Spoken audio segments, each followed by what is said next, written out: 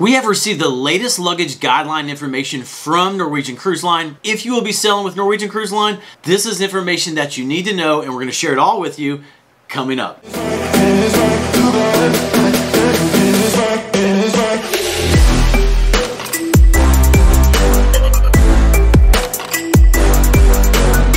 Okay, 7 Norwegian Cruise luggage guidelines. That's what this episode is about. But if you're with us for the first time, my name is Jason, and here on the Travel Scouts, Kelly and I aim to be your cruise information channel. So if you love cruising, consider subscribing. Okay, 7 Norwegian Cruise luggage guidelines. Let's pop right into it. We do not like to waste your time. So, number 1, let's talk about the quantity of checked bags that you're allowed to bring. Norwegian Cruise Line allows you to bring 2 checked bags, which is pretty good because a lot of cruise lines just allow you to bring 1.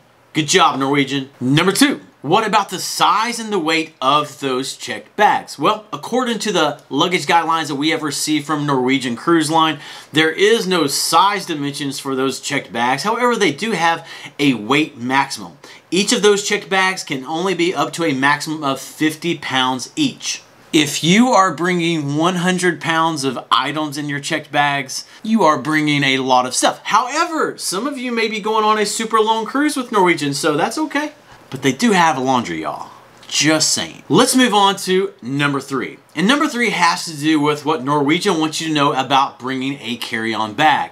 They have noted that whenever you check in your luggage, you may not see that luggage for at least a few hours after you get on board the ship. And in a similar way, they also wanted to remind everyone that if you're using their assistance when taking your luggage off the ship, then all of those suitcases, they are collected up the last night of the cruise. So Norwegian Cruise Line wants their guests to know that it is pretty important to consider bringing a backpack or some sort of other carry-on with you. This will make sure that you have the stuff that you need with you during those times when you don't have your checked bags. And Norwegian Cruise Line has specifically stated that in this carry-on bag, they recommend that at a minimum that you bring your meds, your valuables, your important documents, and any other need-to-have items. Rolling right along, told you we don't like to waste your time.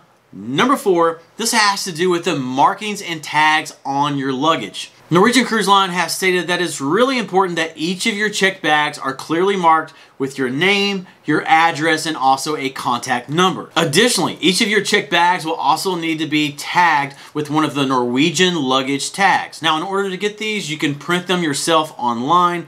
They're on your eDocs page there for your booking for your Norwegian cruise. It is on the last page of the eDocs. You can print that there. And they said they highly recommend that all of those luggage tags from Norwegian be applied to your luggage before you arrive at the cruise port. We are already to number 5, and number 5 has to do with Norwegian Cruise Line's recommendation to consider bringing a converter. They've noted that the electrical current on board their ships is 110 volt and 220 volt.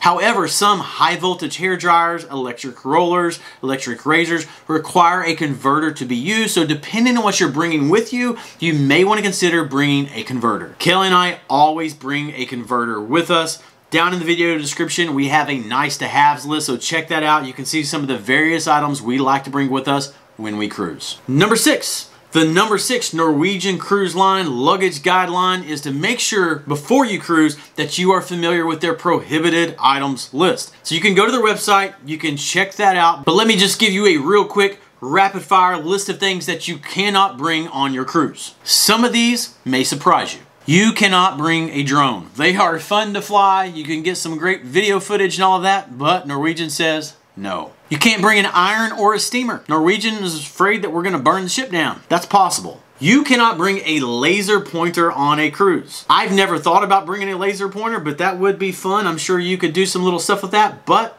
they said no. Of course, you can bring no sort of weapon. You can't bring any kind of flammable stuff. No candles. And with Norwegian Cruise Line, you can bring no water or no soda. That's something key to know because on other cruise lines, you can bring water or soda. The only exceptions they have to this is if you need the water, for example, for a medical device or some sort of special need, or for a nursing kind of situation with milk or formula. But you have to get special exception for that. So bottom line, make sure you're familiar with the prohibited items list, especially if you're planning to bring something questionable. And then the number 7 Norwegian Cruise luggage guideline has to do with luggage drop-off.